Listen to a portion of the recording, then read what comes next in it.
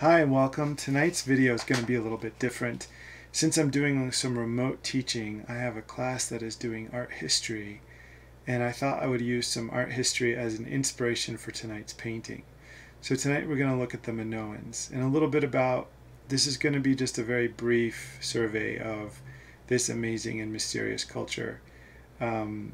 This Bronze Age culture is officially the first European culture in the recorded history.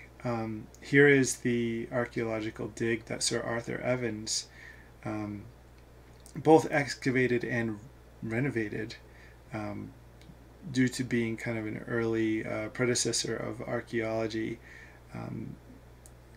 There were no sort of professional practice or customs around what an archaeologist did back in the day. What Sir Arthur Evans did was taking some inspiration from Heinrich Schliemann, who utilized the text from Homer to find the historic site of Troy, Agamemnon's mask, and all of that. Sir Arthur Evans looked into those ancient texts and believed that there was evidence in those old texts supporting the story of King Minos and Theseus and some of these early tales from Greek mythology that pointed to something going on Crete. This is Knossos, the site that he excavated, and you can see these iconic you can see these three red columns, these inverted columns where they're wider at the top and taper thinner toward the bottom. These have been repainted and somewhat reconstructed by Sir Arthur Evans and his team in the early 1900s. And it's a very cool site because, you know, something like that wouldn't happen today. Today we would leave everything as is, and if anything we would do reconstructions virtually, or we would have you know, pictorial representations that accompany the site. But here, if you visit this site on Crete, you can actually walk through a semi-restored ancient ruin of a civilization that goes as far back as European civilizations go. In this case, we're talking about settlements that on the island, settlements happened as early as 6,000 or 7,000 years before the Common Era, with the formal Minoan timeline starting in what we call the pre-palatial period around 3,500, and then it gets 3,500 before the Common Era, where the proto-palatial period is at 1900, and then the neo-palatial, where we get into kind of the more high art and more flourishing of the society between 1750 and 1500, and then sort of the decline of the society following that, kind of 1500 to 1100. All of this is Bronze Age culture, and so that kind of category of technology defining kind of the advancements that these people had, that you could find in the archaeological digs. But the thing that's most important to me about this presentation is just showing you some of the incredibly beautiful artwork. Here you can see this is what is called the saffron gatherers, and they're gathering the central part of the flower and the saffron, these little stems or stamens in the middle of the flower, and these are highly sought after spice, you know, an incredibly valuable good to be traded.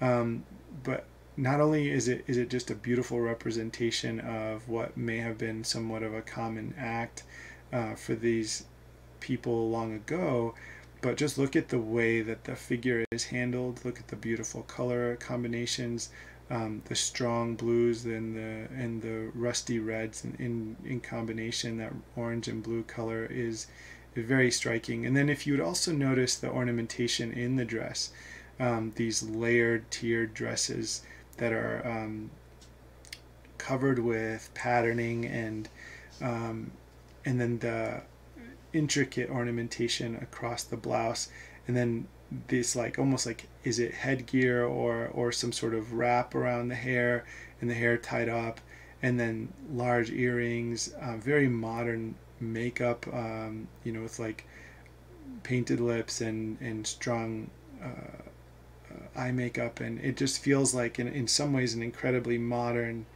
take on um, on a very ancient, I mean, for a very, very ancient piece of artwork, it has a really modern feel in some ways, at least in terms of the aesthetic and the beauty. Um, if we kind of look further in, you can see some more of this strong, strongly expressive artwork, and you can see the commonality between these two slides shows that in both cases, the figures are treated with a lot of grace and fluidity, and that similar handling of the landscape, and then any of the animal depictions. Look at the long, sinuous, curvilinear lines that compose this, like, kind of the line of action in this, what I would call stylized realism. You have these figures that are kind of coming out of that two-dimensional plane. They're not quite like something you would find in maybe Egypt. They're more kind of naturalistic, but there's still a strongly stylized realism about it. There's definitely some observational realism happening here, but it's in a very stylized way. And something you can find far beyond this presentation in the artwork is what seems to be just like a joyful depiction, kind of this like honoring of a flourishing of nature and human beings within it. I mean, look at this fresco. This is from I think it's the Queen's Megaron, which is this part of the Knossos palatial complex, where there's I think I have an interior shot of it, but there's like kind of like a throne room, frescoes all the way around the walls, basins for ritual practice, and all of this kind of thing, like all together with these amazing frescoes on the walls, intricate detailing around the post and lintels, kind of wrapping around all the doorways, these open cavities above the doorways to allow airflow, to act as sort of a natural climate control. These doorways would have been able to be closed by some sort of either wood partitions or fabric partitions. They were, as you could imagine, this repetition of all these rectangular shapes and these beautiful doorways, just flooding through this super dense system of doorways, and that could be moved and opened and closed at will, to change the shape and also the airflow in different spaces. A very labyrinthine design, which is no accident if you look at the mythology that's connected to this place. Over here you can see what remains of some of the actual plumbing. This Bronze Age civilization had working indoor plumbing, flushing toilets, unbelievable technology. Here, look at this amazing, this is from, let's call it like the harvest, I'm forgetting the name of it, but I'll see if I can scroll through on my notes and have it. But this was sculpted out of a steatite, and it's sculpted in, if you look at the actual cup, it's kind of like an egg-shaped vessel, sculpted to look a bit like an ostrich egg, which was a luxury item at the time. And so this beautiful relief carved into the whole, like all the way around the entire vessel. These men, whether it's the spring or fall, but some part of the harvest ritual. And then here we have an important either ritual figure, priestess, goddess, deity of some kind. We don't know. Unfortunately, the language that these people wrote in, we call Linear A, is still yet to be deciphered. So all we can glean from these people is from their own artwork and from writings about them from other people, from the kind of how far away their trade goods reached, and that was pretty extensive. We see Minoan pottery and other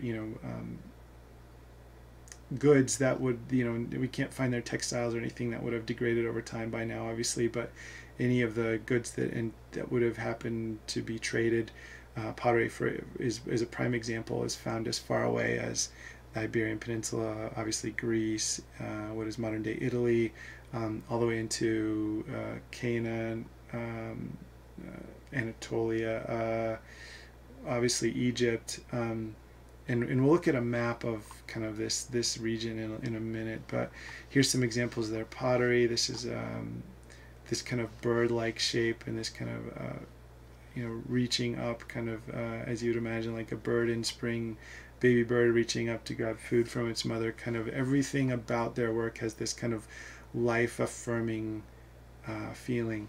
And then here in the middle is a really interesting figure. It's a snake priestess, is what they call it, semi-reconstructed by Sir Arthur Evans and his team. This figure seems to point to one of the central religious activities or ritual activities that were associated with the Minoans, and a lot more of that I'll talk about as we kind of move on.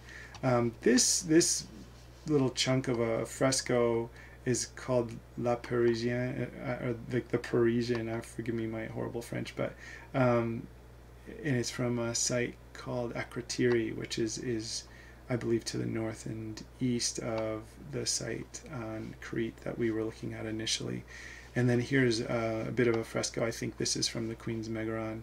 There's just a huge density of work to look at, and for this short preview we're just going to look at a few of these things, and then I'm going to begin to kind of flesh out my thoughts about the Minoans, and kind of where did they come from and what happened to them at the kind of the end of their cultural flourishing in the Bronze Age. So with that, let's go ahead and exit here, and then I just wanted to paint a black and white portrait, and I loved this image, and it just for some reason reminded me of one of those ritual, I think it's that kind of flat two-dimensional profile view, and then that strong, a lot of the strong like curvilinear shapes of that kind of fabric blowing in the wind, and then all of these naturalistic patterns in the embroidery and stuff. It made me think Minoan. So that said, I'm going to do a little bit of a paint along tonight,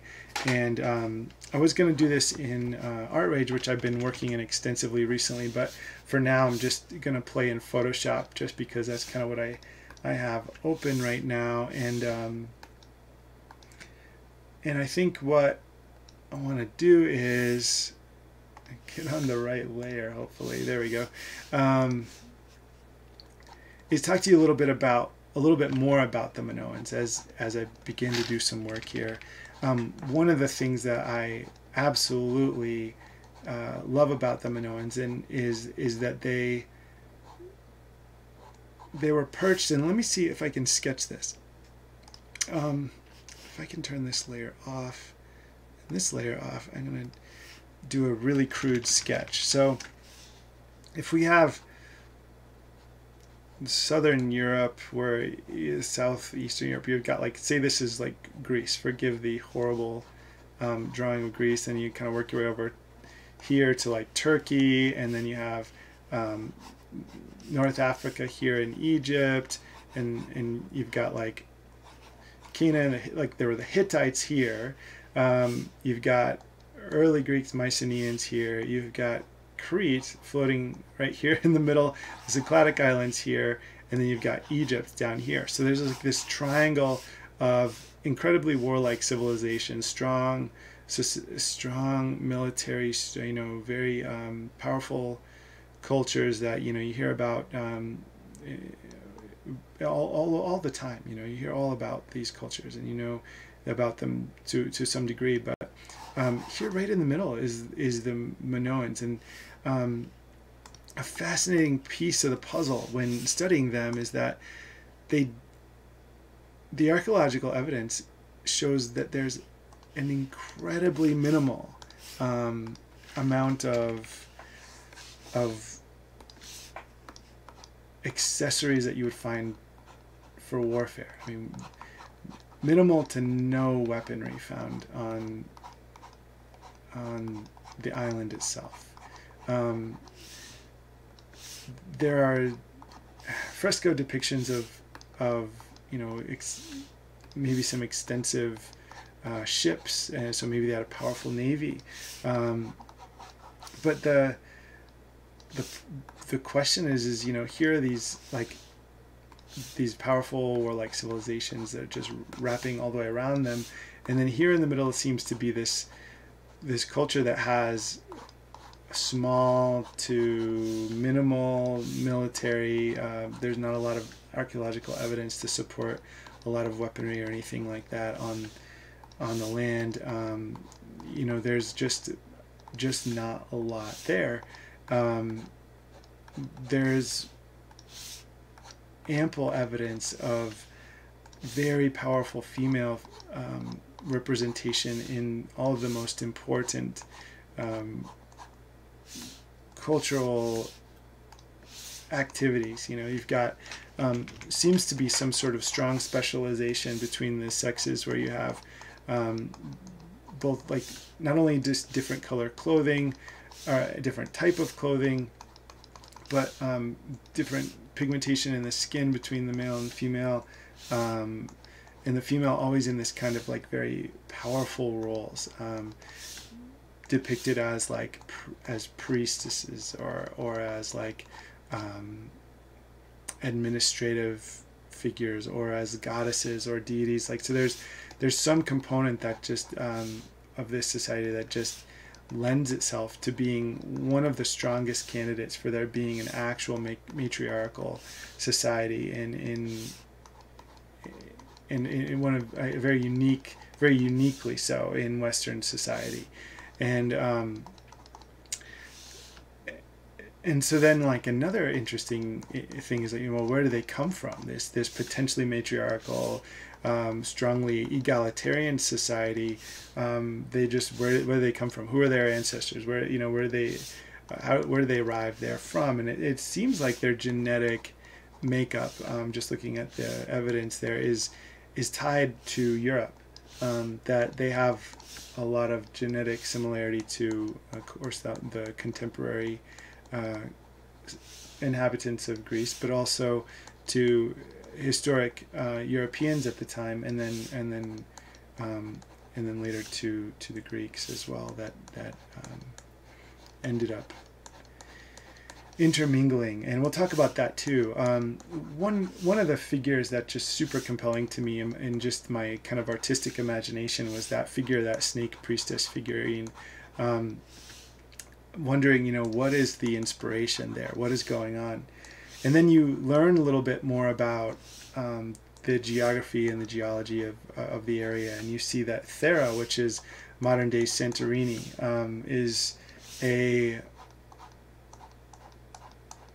was if you look at that island right now, you'll see that it is a C-shaped landmass, where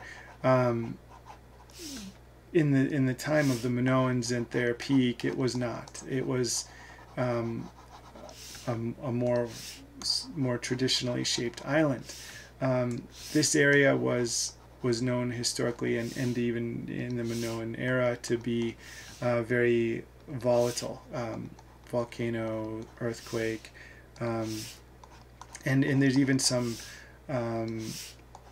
example of their buildings being somewhat earthquake proof, not to the degree that you would find in Japan today or something like that, but by ancient standards there is some recognition of there being some attention to that and some development of technology for that. So you've got this ancient civilization that's dealing with the natural phenomena that is making life pretty complicated for them. You have Thera, Santorini, which is this very active volcano historically, and then even in their time, and then you have this seemed to be some sort of religious practice or ritual practice, these snake priestesses or snake goddesses, and you think, well, maybe, okay, so this is me, a lot of conjecture here, but maybe and this isn't my idea or anything, there's plenty of people who have been writing about this for a long time, but maybe these ritual practices involving snakes has to do with the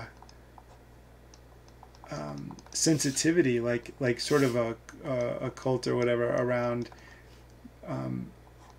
trying to be tuned in to what nature is doing, right? Like some sort of, like if they, if there's like a natural disaster about to occur, you can always tell, like, based on how your pet is acting, right? And so maybe snakes being lower to the ground, more sensitive to tremors and tectonic activity, maybe acting as a sort of canary in the coal mine, sort of like an early responder to any of this activity, and maybe therefore you could imagine some religious practice evolving around that, and around being tuned into that. And then you have maybe these priestesses or these people who preside over like these snakes and kind of act as the I don't know, as the shamans of the society, to sort of like help guide people through what may or may not be coming. And I know, we don't have any translations, and we can only make guesses, but there's some makes some sense, right? So that something like that could happen. So here we have this matriarchal, egalitarian society where there's these people who are painting this like flourishing of nature and human beings in this joyful abundance, and this curvilinear kind of like playfully beautiful expression of life itself in its many forms, right? Like not just the fauna and the humans, but like also the flora, the beautiful stylization and curvilinear expression of the plants, and the waves and the dolphins and the octopus, and on and on. I mean, you can look at slide after slide, image after image, and it is really captivating, because I can't help but just be deeply, my mind just gets sort of deeply wrapped up in like, how did this happen? Who were these people? Where did they, how did they exist between all of these very powerful warlike societies with what seems like no active military? How did they keep the enemies at bay, or the potential threats at bay? How did they, there's a lot of theories. I had a professor in university who said he figured that, here we are in Colorado, and so, there's like the Pearl Street Mall in Boulder, Colorado. It's like this nice walking mall.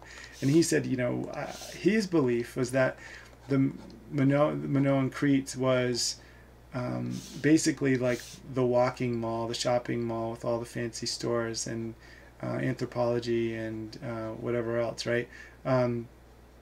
The store, not the science, right? But like the fancy stores. It was like the walking mall of the ancient world. In that, no one wanted to destroy it, because it was kind of like the vacation spot, the where to go to get all the best stuff. And clearly in administrative centers, the palatial sites that we looked at in the first slide that I showed you, that the ruins that Sir Arthur Evans somewhat reconstructed, they were places where craftsmanship of goods and tabulation of goods and services, so not only the production of goods, but the tabulation of trade and that kind of thing, was certainly an activity that was happening there, along with what must have been some ritual practices and communal practices, and and a host of other things. But they were very much multi-use spaces. And I think just while that one, my professor, that man was a genius. So everything he said, I took kind of like, I really took seriously. That makes some sense to me. There could be many other explanations that are very valid and very, very worth meditating on. So who knows, right? But I do think that the fact that it exists at all, that we have this this documentation of a society that just was different than than our society, than many of the societies in the West. This society that that seemed to paint nature in such a way that everything about it felt full of celebration and life, and that there were these not just these snake priestesses, kind of like goddess practices, but there were also really interesting. You saw the bull jumper fresco, and that's an incredibly famous fresco that shows, not like Spanish bullfighting, but literally jumping over the creature, right? This big, powerful bull, and there's a lot of debate about whether that was, a myth being represented visually on the wall, or if there was evidence, archaeological evidence of the people actually jumping these bulls. And so, if you have an interest in ancient civilizations and you want to go explore some of this stuff, what a fun thing it would be to go dig into this stuff on your own and see if you can piece together some of the mystery that still remains about the Minoans, and of which there are many. So there also are these beautiful, and I should have put it in the presentation, bull's head rhytons is what they're called, and they were like ritual vessels that you would put expensive or important liquids in, and then after use they were often just like intentionally smashed. And the fact that that's the case is like astonishing, because a lot of these things are sculpted out of beautiful hard stones and then inlaid with like crystal and glass and all kinds of the unbelievable craftsmanship, and then inlaid with gold and wrapped in gold leaf and painted, and then etched into, and these things are like the most beautiful, again, that natural, that stylized realism, where there's this high level of naturalistic observational realism going on, but at the same time there's this this just kind of synergy with their own stylistic interpretation, and kind of there's a harmony between all of the different pieces that you'll find. It couldn't have been that there was just one artist making all this stuff, but of the many artists that were doing pottery and the frescoes and the sculptures, and there's just an abundance of this stuff, and all of it has sort of a similar visual language, and all of it has a strong visual impact, and speaks to a way of seeing the world, a way of seeing human beings, a way of seeing human beings in nature in harmony, a way of almost like this, everything is like this celebratory imagery of it. Just is like a celebrating life kind of imagery. So all of that, it just begins to scratch the surface of why I am so interested in the Minoans, and why even without all of those incredible anomalies and mysteries and beautiful strong representations of women in either equal or uniquely powerful positions to men, even without all of that, right? Even without all of that, just the artwork alone is incredibly cool, and very very memorable. Like it's hard for me to think of any other ancient artwork that stands out as strongly to me. I mean, we've seen the Sphinx and the amazing pyramids, and we've seen Greek sculpture and Roman copies of Greek sculpture, and we've seen massive Egyptian monuments and tombs and excavations of tombs. But to me, the Minoan artwork stands alone in its there's just something very inspiring about it, and something very lifelike about it, and something very celebratory about it. So let's talk about what happened. Like where did they go, right? Why are we not talking about them so much when we talk about the ancient Greeks? Why are we not talking about them so much when we're talking about later, as history moves forward? Well, something very, again, mysterious happened, which many people think, and it makes a lot of sense that they think this, many people think had to do with an incredibly destructive and powerful volcanic eruption on Thera, which is modern day Santorini, and that eruption is the most destructive, most powerful eruption in recorded history, and evidence of its sort of ejection of material into the atmosphere can be seen far, far away. It was recorded by civilizations that lived far, far away, as it impacted global climate and crop yields far away from its origin. Again, think about this: the most destructive, most powerful volcano in recorded history. Okay, and Thera Santorini is just to the northeast of Crete, and to think about this society that that seemed to have so much of its ritual practice based on these snake priestesses, or this kind of being tuned into nature. If you look at their artwork and that kind of familiarity and connectedness and camaraderie with the natural world, and then all of a sudden this incredibly destructive force that just interrupts, not just, think of the tsunami, and think of the so all the coastal disruption and destruction, but then think of the climate disruption and destruction, and the way that impacts food crops, and the way that impacts trade. And so you not only are dealing with like the immediate, right, like, oh, we've got disruption of food supply, we have disruption of, like, we've got major settlements that have been wiped out because anything on the coast is now gone, but now we also have like trade shut down, and now how are we going to not only feed ourselves but trade to keep any semblance of the life that we had, right?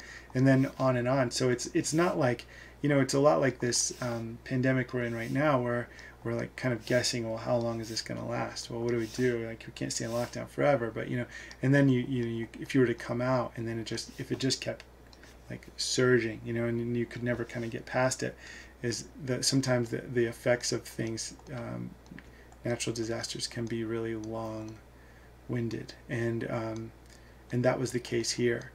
And I think what we see in the archaeological record is that although it was incredibly disruptive, and although there was a ton of destruction, and although everything was disrupted, it was not the final blow.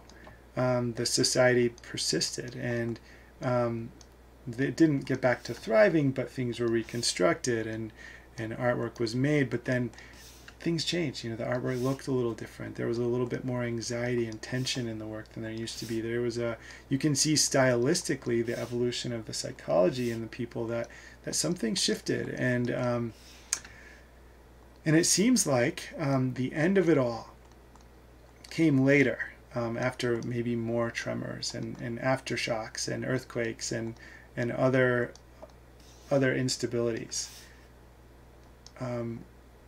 But it wasn't the natural disasters that ultimately did them in. It seems as though the Minoans ultimately succumbed to what looked like internal strife. And in my guess, the internal strife is just, at some point the people can no longer, maybe they no longer have confidence in an administrative leadership that can't protect them from ongoing problems, right? Or maybe there was corruption, or maybe there was the stratification of society, and maybe some renorming of life following all of this disaster. Maybe there was a wealth distribution was not fair, and people were struggling, or who knows, right? But all we know is that there were major disruptions to the quality of life, the normal operation of life. There was an incredible unprecedented disaster in the area that had long-lasting effects. and while the civilization continued to persist, things eventually fell apart. Um, and it looks like that many of the sites were burned, as though there were, almost just like an uprising, and things were burned from within. And then what we have following that is the Mycenaeans, which are the, kind of like early Greeks on the mainland there, who take over, almost like whether it was a hostile takeover or an internal uprising. It seems like operations continued, but were then run by outside entities, and that was really the end of the Minoans as we would ever know it.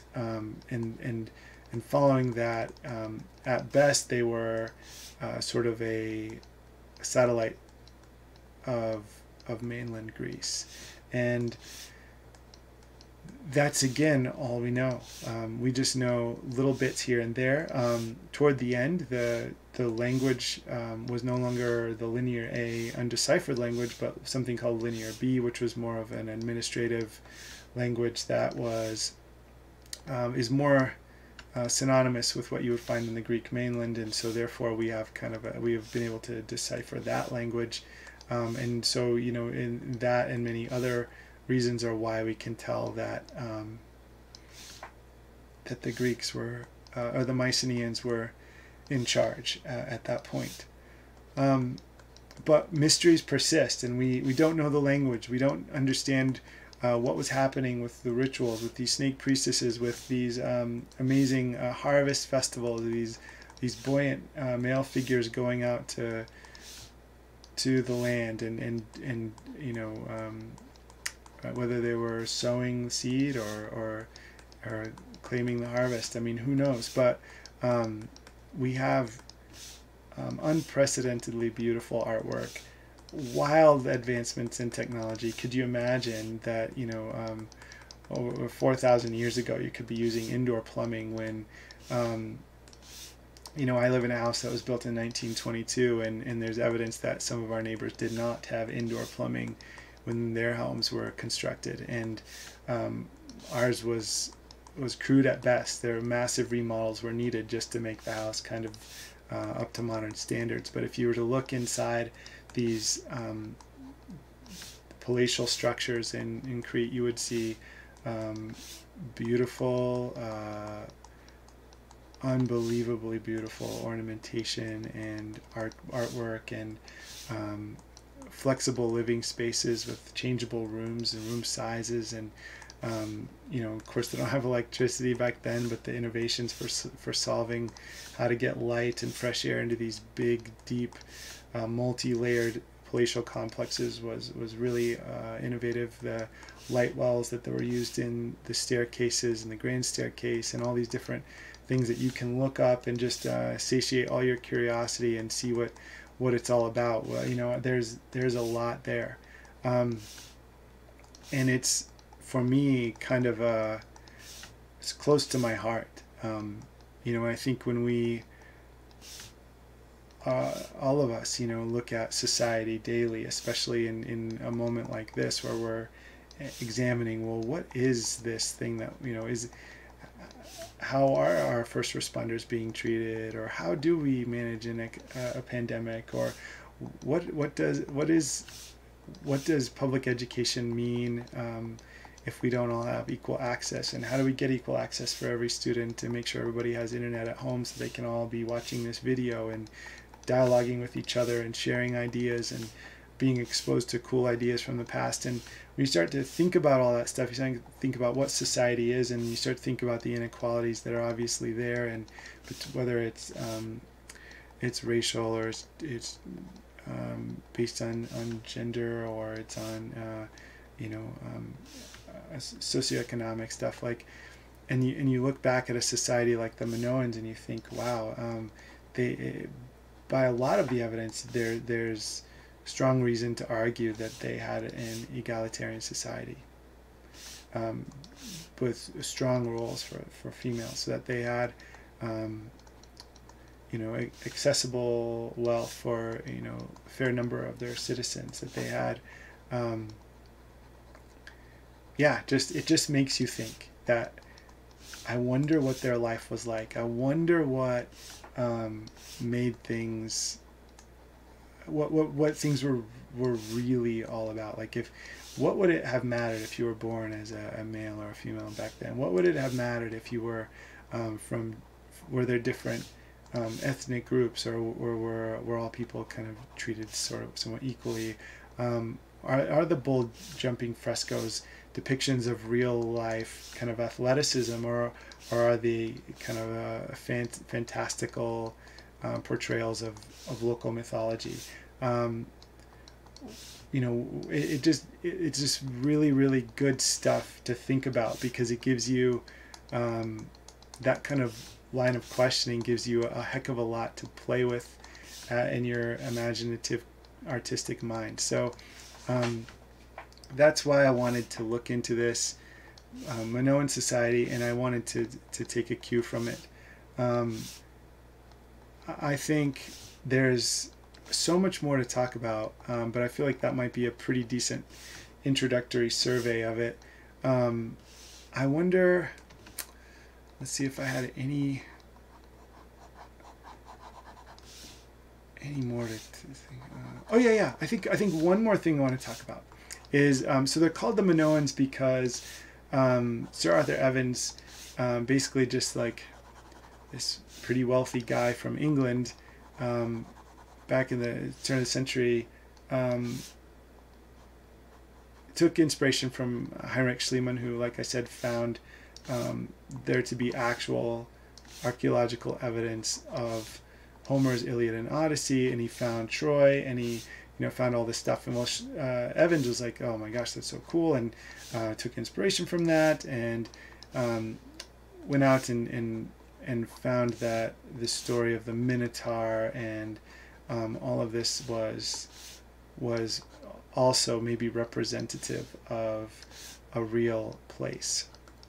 And what's interesting about the story of the Minotaur and is there's a really strong presence of bull horns and bull imagery and bulls' heads, like all over the island.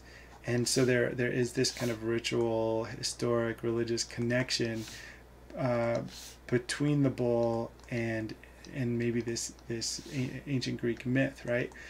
So perhaps there is some inspiration there too, like maybe the Mycenaeans are remembering the Minoans through that story. And another interesting thing is the labyrinth. So there is the palatial structure on Knossos and in Crete is incredibly labyrinthine. And so for all of you, of my students, and we know how the school halls are where we attend our learning, it's often called labyrinth, like a labyrinth, right? Well, imagine that times 10 or times 100, and you have this deep, complex palatial structure on Crete, and you could see maybe how walking through this this movable, changeable space that it was, how a foreigner might deem it kind of labyrinthine, and how that word is associated with what you find on the island. So there's like these labyrinthine palatial structures, which, you guys, are not fortified military encampments. They're not walled cities. They're not anything like that. So again, kind of pointing to at least this on-land piece that was on the island. There are no real fortified cities, or at least nothing substantially spread across the island. So if you could imagine this labyrinthine palatial structure, all this bull kind of like imagery and worship or ritual, something going on around it, what would, I mean, there has to be some sort of connection there between the story of King Minos and the Minotaur and the labyrinth and all of that.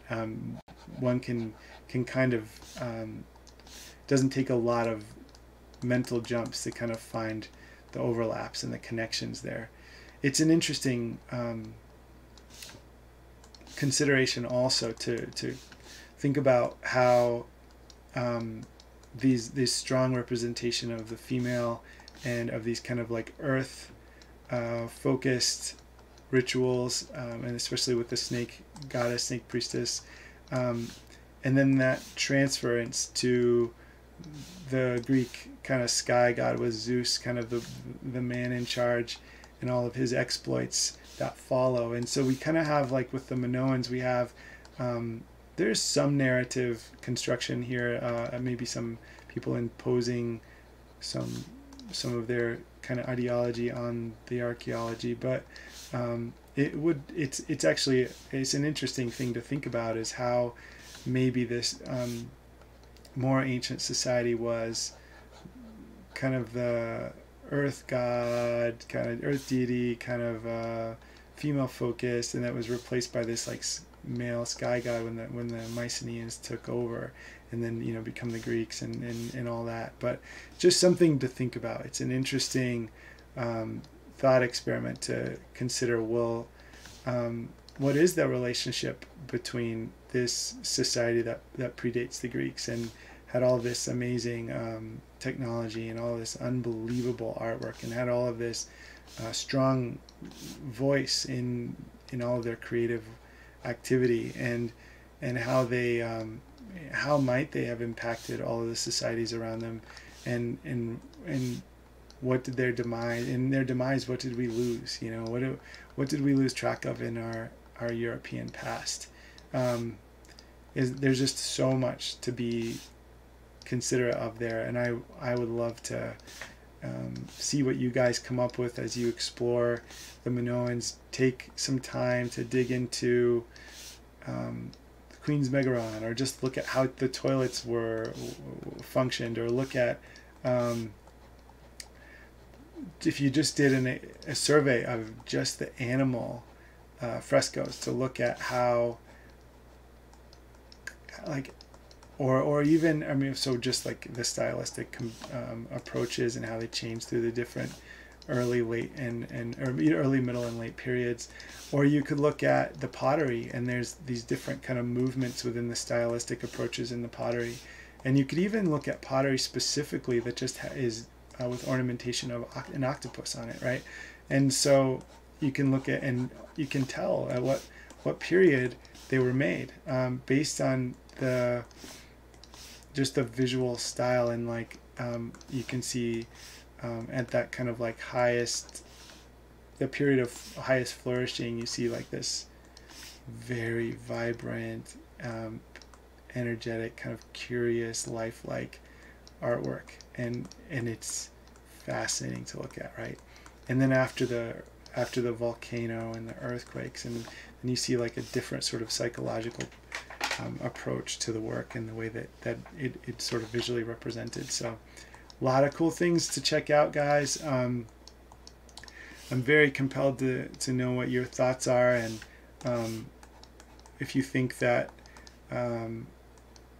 you have some other theories on what happened to them, or just maybe reflections on what you see as inspirational, or something just as a fun thing for your mind to just chew on a little bit as you work on a project. And speaking of a project, so let's take some inspiration from those Minoans, and let's think of a project we could do that would be inspired by them. So for me, I think the easiest go-to for this would be the connection with nature. That's just such an easy one. That's such a good go-to. What would an artwork that how would a Minoan depict some of the natural environment around you? Like what would be the Minoan stylization of drawing your dog, right? Or drawing your cat, or like instead of it being the saffron gatherers, they're picking the stamens in the middle of these crocus flowers. What would be an equivalent act? You and your brother, or you and your sister picking wildflowers in the foothills, or Um, I guess I'm just would say try to find some common voice with the Minoans who were literally celebrating nature and the human activity within nature, who were literally celebrating nature as a living, um, like a living partner.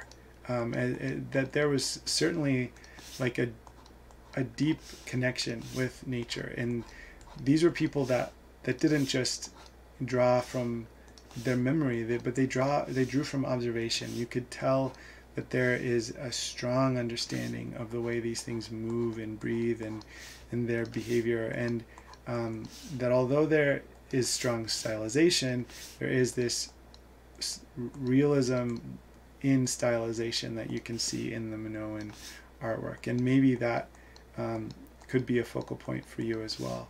So if you're going to take some inspiration there, you can go any direction you'd like.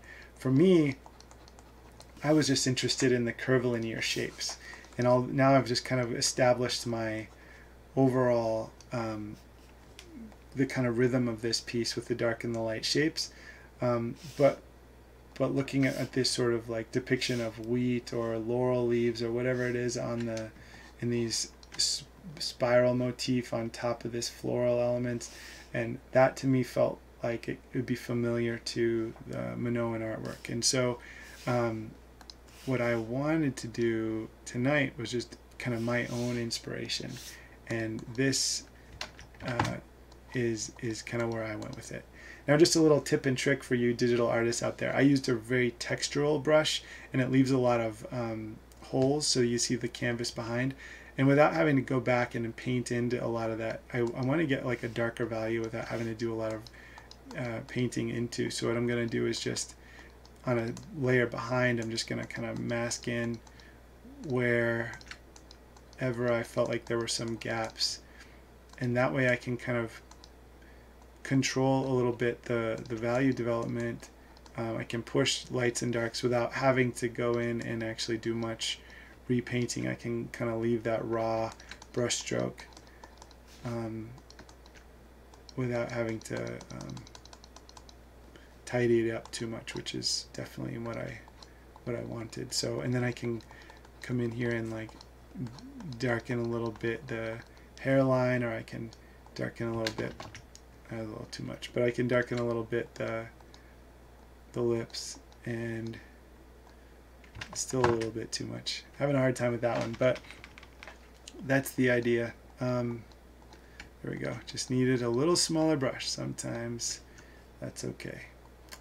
I hope you enjoyed tonight and talking about the Minoans. I hope you enjoyed being able to go to a different part of the world and hopefully learn something about civilization that maybe you're not as familiar with. But I really am grateful for you guys working so hard and learning new things.